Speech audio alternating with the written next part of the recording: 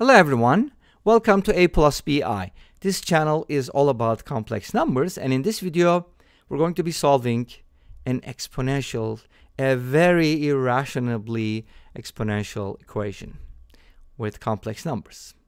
So we have z to the power pi equals I. That's such an irrational power of a complex number. Haha. Let's go ahead and solve for z.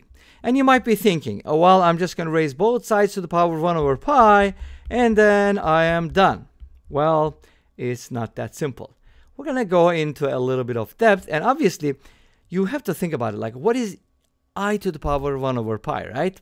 That might be a solution, but we need to simplify this. Anyways, let's go ahead and do the following, and I'll be presenting two methods. And let's start with the first one. And if you know of a third way to do it, like replacing z with a plus bi, I don't know how that's going to work, you can let me know. Or let us know in the comment section down below. Okay? So here's what I'm going to do. I'm going to leave the z to the pi alone, because that looks really weird. But I'm going to go ahead and replace I with something. What can I do for I? Well, I can kind of write the I as e to the power I times pi over 2, right? If you think about it, in the Argand plane, I is represented by the number 0, 1, or the point. This is real, this is imaginary, so it's pure imaginary. This is I. And the segment that contains it to the origin is basically that distance is called the modulus, which is 1. And the angle it makes, if you think of it as a vector as well, would be pi over 2. But I can just add 2 pi to it and write it as 5 pi over 2, and add another 2 pi, add another 2 pi, so on and so forth. 9 pi over 2, 13 pi over 2, and so on and so forth. But we don't really need that all of these angles listed. Instead, we could just add 2 pi n as a multiple of 2 pi to it, where n is an integer. Zahlen for z, right? Okay. And Zahlen means counting, and well, I guess it depends on the pronunciation. I'm not exactly sure about the difference, but I think that word means counting and also number, or numbers maybe. Anyways, I took Germany a while ago and I forgot. So this is the situation. Now we have an exponential on the right hand side, a complex exponentiation. We don't have it on the left. So let's go ahead and complex exponentiate this number. Can we do that? Sure. Remember that z to the pi can be written as e to the power pi ln z. Because any complex number z to the w can be written as e to the power w ln z by definition. That's the definition for the complex exponentiation. That's how it's defined. And obviously, ln z is multi-valued because it has a complex piece. So this is going to be multi-valued. Okay, makes sense? That's why we kind of include the 2 pi n in there. So let's go ahead and replace z to the pi with e to the power pi ln z, and set it equal to e to the power I times pi over 2 plus 2 pi n. Awesome. N is an integer again. Let's simplify this. How do we? We can kind of forget about the e's and write this as pi ln z. And on the right hand side, I can kind of factor out a pi and write this as 2n plus 1/2. I know I switched the terms around because I always want to write the whole piece first and then the fraction. It's just a habit. You can call it OCD as well. Anyways, so this is what we got, and what are we trying to solve for? Too many variables? No. N is an integer. We don't care about it. We can change it, vary it, whatever. Or n could be fixed, like you can replace n with 0 or 1, whatever. But we care about z. So let's go ahead and solve for z.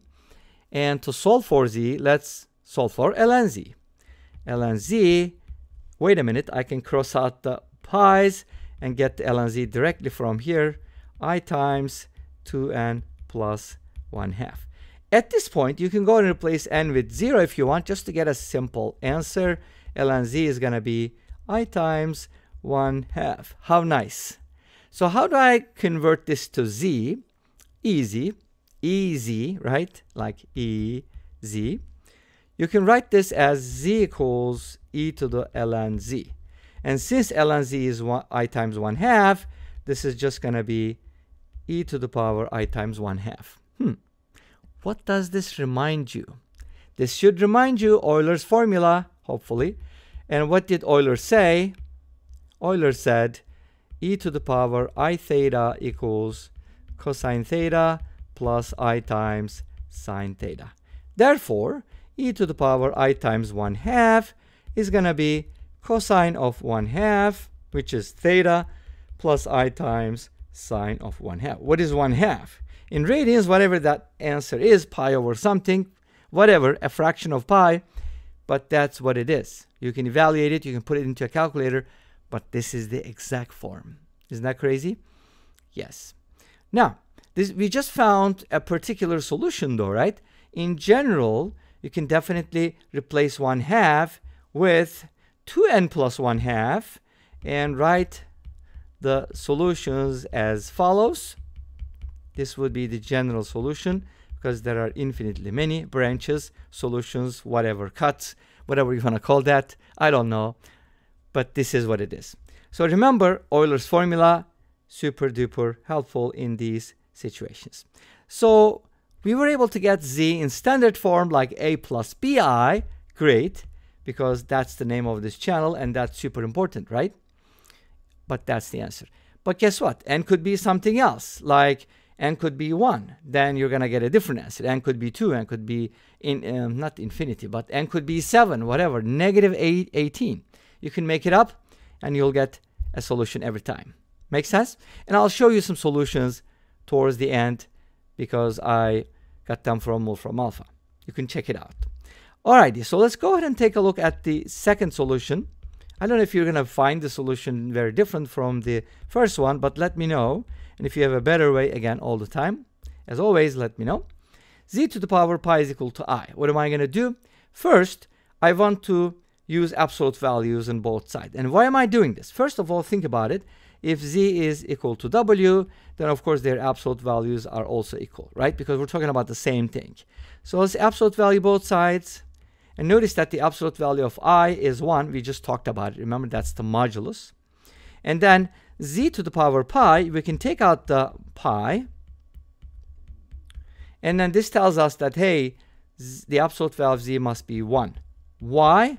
Because it can only be 1 if the base is 1. Remember, absolute value of z is a non-negative real number. So if it's a real number, it has to be 1. Make sense? Even if the exponent is so weird that it's an irrational number, a special case of irrationals. Anyways, so here's what I'm going to do. Since the modulus of z is 1, and z can be written as modulus of z times e to the I theta, where theta is the argument, I can basically write z as e to the power I theta, and then z to the pi is just going to be e to the I theta to the power pi, which is e to the power I theta pi. Great. And then this is equal to e to the power I times pi over 2, because that's what e is equal to. Remember, z to the pi was equal to e. Everything is equal. Obviously, I just simplified it and took the principal branch for this. And from here, we can kind of cancel out the i's.